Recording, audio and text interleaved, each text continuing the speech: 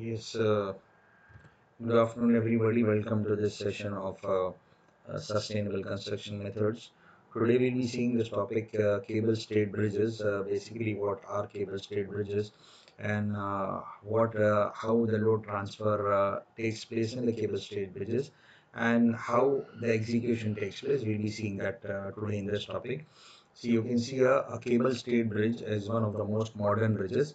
It consists of a continuous strong beam which is called as a girder. A girder is that beam which is large in nature. It is large with one or more pillars or towers in the middle. So basically, this cable stayed bridges is the cables are resting onto the pillars or towers which is in the middle. Cables stretch diagonally between these pillars or towers and the beam. These cables support the beam. So basically, the beam is held by these cables which are fixed onto the pillars, and they are fixed diagonally. We can see it in the further slides. If you see the figure, you can understand how exactly and what does this mean. The cables are anchored in the tower rather than at the end. So they are fastened or tightened at the in the tower rather than at the end. And these hold the beam, or these hold the slab over which the traffic runs over.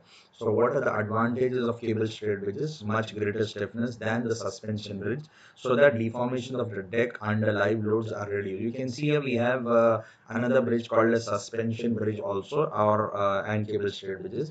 But the stayed bridges offer more stiffness when compared to suspension bridges. We be seeing a little bit about suspension bridges also in the further slides. It can be constructed by cantilevering out from the tower. The cables act both as temporary and permanent supports to the bridge side. So it basically, what is a cantilever? It is fixed at one support, and rather it is loose at the other support.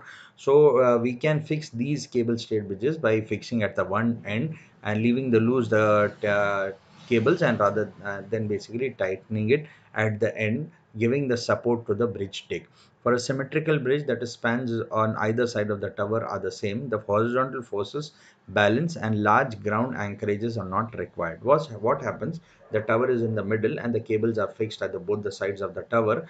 If the span is symmetrical, if the span is of the same sides from the center of the tower, both the sides the span is same, then there will be the horizontal forces are balanced, and we don't require any large anchorage. We don't require any large fastenings to the ground here if it is of the same span.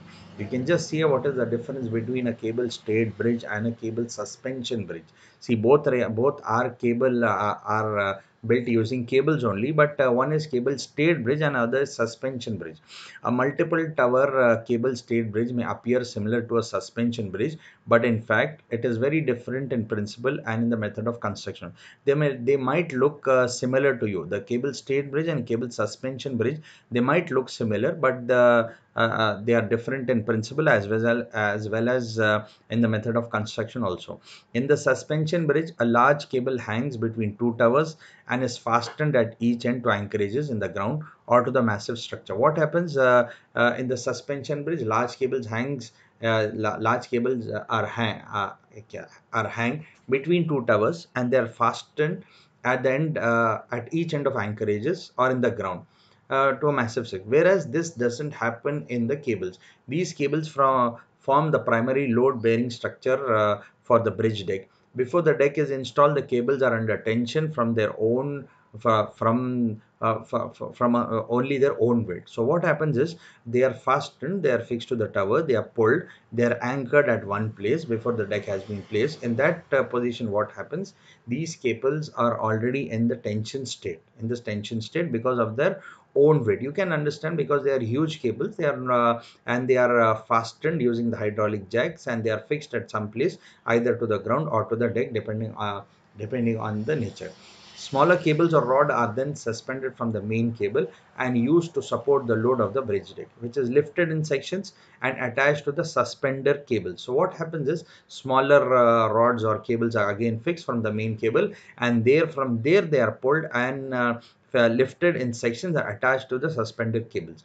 The tension on the cables must be transferred to the earth by the anchorages, which are sometimes difficult to construct owing to poor soil conditions. You can just imagine what we are doing is a huge tower has been casted. From those towers, cables are fixed, they are pulled, they are anchorage, they are fixed to the bridge. From there, they have to be fixed, fastened at the ground.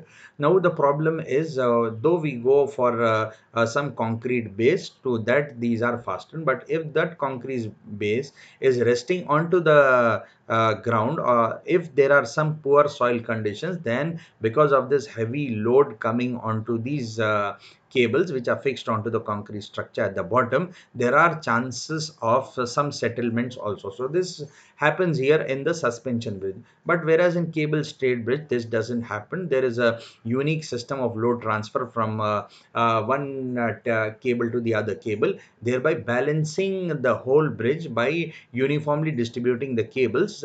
Thereby the load is transferred uniformly onto the whole structure.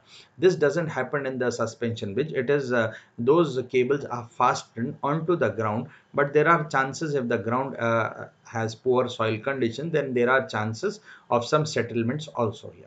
Let us see further how does the load transmission takes place. You can see here from the slab to the cables, and from the cables to the pylons, from the pylons to the pile cap, and from the pile cap to the piles, and then onto the soil. You can see here, the main tower in the between, and this is the main tower in the between. This is the main tower in the between. From there, these cables are hanged onto these bridge. You can see here these cables are fixed onto these bridge, and they are pulling. So there is tension in this from the both the sides. Tension in this.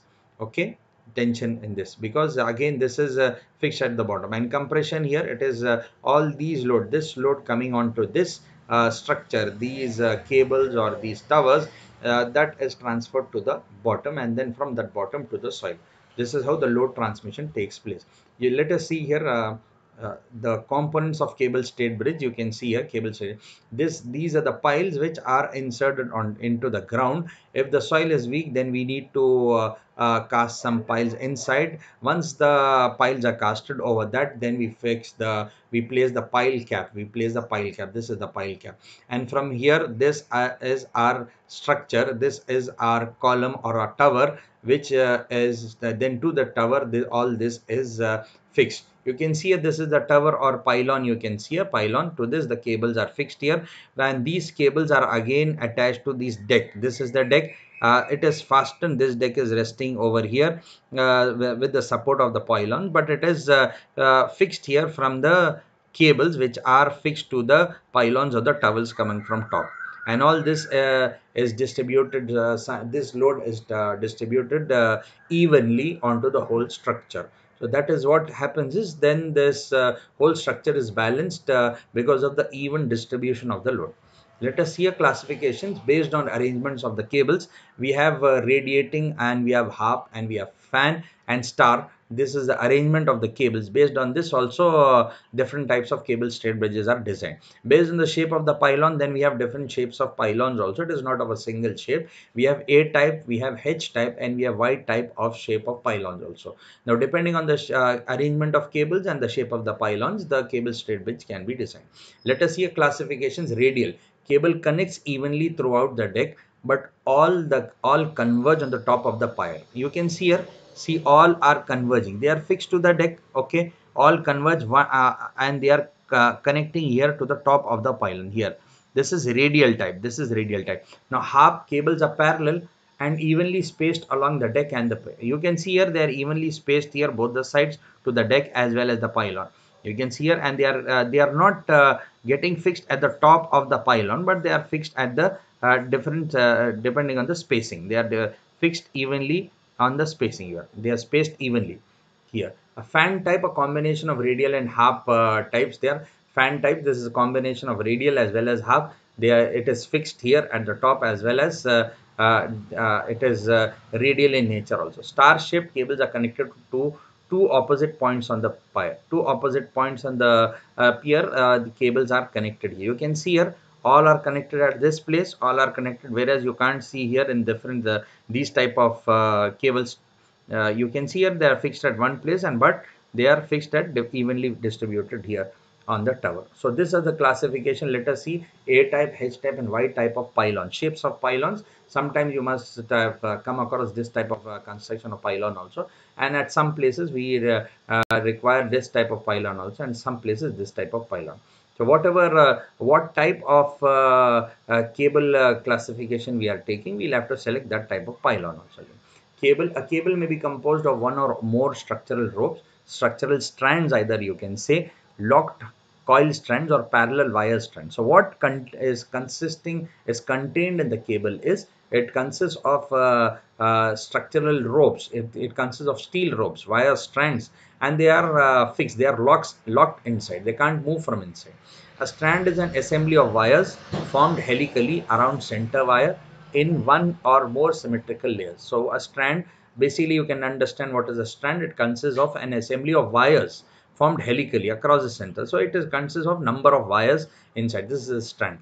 A strand can be used either as an individual load carrying member where radius or curvature is not a major requirement, or as a component in the manufacture of the structural rope. So basically one strand, it consists of different wires inside. So it can be directly fixed as one individual member carrying the load, or sometimes multiple strands can be taken to fix that strand to the deck, to the bridge, and then to the pylon. A rope is composed of a plurality of strands helically laid around a core. So it is helically laid around a core. In contrast to the strand, a rope provides increased curvature capability and is used where curvature of cable becomes an important consideration. You have the strands as well as rope to fasten one side at the tower and then to the deck slab where the traffic has to flow over it. You can see a types of cables. You just see the types of cable, parallel bars. You can see how one cable consists of so many number of strands. Here you can just see here how many number of strands of wires are here, and they have been placed. This is the center core. Around it, these wires are placed here, and you can see these are small in nature, but they are parallel wires, parallel strands. You can see a helical locked coil strands. They are locked from here. Everything has been locked from here. They can't move, but these are the strands which are coming from inside. Ropes, you can see this is how the ropes are casted. So this is the types of cables, types of pylons you have seen, types of cables you have seen, and this is the nature of the cables. Depending on this, either of any of the one cable will be used for the construction. Cables are made of high strength steel. See, they are made of high strength steel, usually encased in a plastic or steel covering that is filled with grout. So they are high strength steel, and they are usually covered with a plastic or steel covering, and that gap is also fixed with the grout. A fine grained form of concrete for protection against corrosion. So a fine grained concrete is also there, which protects the corrosion also. Basically, when the word steels come into our mind, there are high chances of corrosion. So to overcome that corrosion, we even put a fine you can say a grain form of concrete, so that the corrosion can be prevented. You can see a selection of cable configuration. The selection of cable configuration and number of cables is dependent mainly on length of the span. So depending on the span type, what is the size of the span, we'll be seeing what type of cable configuration has to be taken. Type of loading, number of roadway lanes, highway height of the towers, and the designer's individual sense of proportion and aesthetics. So this depends on all these various factors. You can see what type of loading is coming onto the bridge. Even that has to be seen. And the number of roadway lanes, it is a single lane or a multi-lane, whatever it is. Height of the tower, whether we need a good height of the tower, even that. And the designer's individual experience also takes place. All these factors takes place, and aesthetic view also. So depending on that, the cable configuration is selected. Cost also plays important role in deciding the selection. So we have to see the economic side also. It shouldn't increase the cost of the construction. So depending on this also, the cable configuration is selected. Using less number of cables increases concentrated load at a single point, thereby requiring additional reinforcement for the deck slab as well as pylon. So you can just see if we are reducing the number of cables, here the other side, the deck slab reinforcement is getting increased, and well as the pylon reinforcement is getting increased. So we have to decide the economic view also, what will if we increase the number of cables, then the reinforcement, the deck slab as well as the pylons will be reduced. Then if we are decreasing that, then there are chances of increase, then the reinforcement will increase in the deck slab as well as the pylon. Just see it. Position of the cable in space, two plane system, two vertical plane system and two inclined plane system. So how is the position of cables in space? Even that has to be seen, whether it is inclined or vertical. We have two plane system and we have single plane system. And two plane system, again we have two vertical plane system and two inclined plane system. Let us see a two vertical plane system. In this type of system, there are two vertical sets of cables, and the tower on the either sides of the bridge. See, the tower is on the either side of the bridge. The tower is not in the middle, it is in the either side of the bridge, and the cables are vertical, which lie in the same vertical plane. The cable anchorages may be situated outside the deck. You can see here the cable anchorages where we are fastening the cable, that is situated outside the deck structure, which is better than the other in terms of space, as no deck area of the deck surface is obstructed by the presence of cables and the towers. But what happens is we are not using the deck space, and these anchorages are fastened outside the deck space. So the clear view and the clear space of the deck slab is available, and that is used for that is completely available for use. But this requires substantial cantilevers to be constructed in order to transfer the shear and the bending moment in the deck structure. But this again requires some cantilever construction also, which has to distribute the load, bending moment and the shear force coming onto the deck structure. For that we require substantial cantilever type of construction is also needed, where the load can be distributed onto the either side. Just to give a free passageway onto the deck, we have to then again provide some cantilever construction also to distribute the load. Let us see, when cables and tower lie within the cross section of the bridge, the area taken up cannot be utilized as a part of the roadway and may be only partly used for sidewalk. See, this is what is happening. See, if we are fixing the cables and the tower coming in the roadway, then what happens, that that amount of space cannot be utilized for traffic passage, but that can only be that can only be left out for the sidewalk. You must have seen where in our city we have come up with the cable stayed bridge. There also you can see a small part is there, which is used for a sidewalk. You can have a good view of the cable stayed bridge there. You can walk from one side of the cable stayed bridge to the other side. This is what has happened. The cables and the tower are lying in the cross section of the bridge. Thus, as area of the deck surface remain non-effective and has to be compensated for by increasing overall width of the deck. So overall width of the deck has to be increased if in the cross section of the bridge the tower and the cables come up. So rather, if you want to reduce this, then we have to go for one cantilever section also. Two inclined plane system. In this system, the cables run from the edges of the bridge deck to a point above the center line of the bridge, or an A-shaped tower, on an A-shaped tower, or a lambda shaped or a diamond shaped pylon. You can see here if the shape of the tower is A-shaped or lambda shaped or diamond shaped pylon. In this system, the cable runs from the edges of the bridge. See, the cable is running from the edges of the bridge. We must have seen different types of cable system, different types of pylon system, where the cables were running from the end or sometimes from the different spaces, exact given spaces, or some of them. So this happens in two inclined plane system. This arrangement can be recommended for very long span. This type of arrangement is recommended for very long spans, where the tower has to be very high. The tower is high, you can see the span is long, so the tower is also very high, and needs the lateral stiffness given by the triangle and frame junction. Lateral stiffness is required. For that, triangle frame junction is required here, where the load can be transferred properly, evenly. You can just see here in the single plane system. This type of system consists of bridges with only one vertical plane of stay cables along the middle longitudinal axis of the superstructure. Now in this, only one vertical plane of cables is required along the longitudinal axis of the superstructure, not at the substructure. As the cables are located in single center vertical strip, this all the space is utilized by the traffic. You can see the cable is in a single center vertical strip, so the rest of the space can be utilized by the for the traffic purpose. This system also creates a lane separation as a natural continuation of the highway approach flow bridge. Now the cables are fixed in the center of the tower. Now what happens, they are directly giving you a separation of two lanes separation. They are directly giving it to you. You don't need to again come up with any great separators also. Longitudinal arrangements of the cables used for two plane bridges are also applied to single center girder bridges. Longitudinal arrangement of cables are also there again now.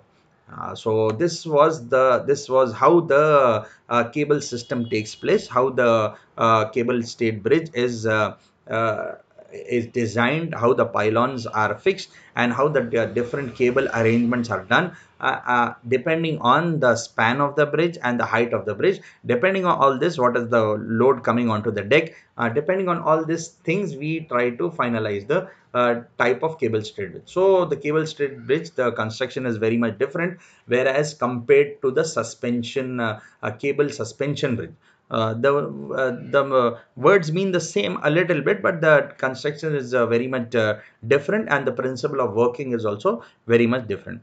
For today, this was the topic. I request all of you all to please go through the session, and please comment in the comment section. In the next class, we'll be taking a case study, and we'll be seeing how the construction of a cable stayed bridge was done. What are the type of the pylons, what are the span, what are the what how importance the cable stayed bridge played in connecting one place to the other place. All that will be seen in the next session. Thank you for patient listening. I request all of you all to please go through the session and comment in the comment section. Hope you all must have enjoyed this video. Thank you.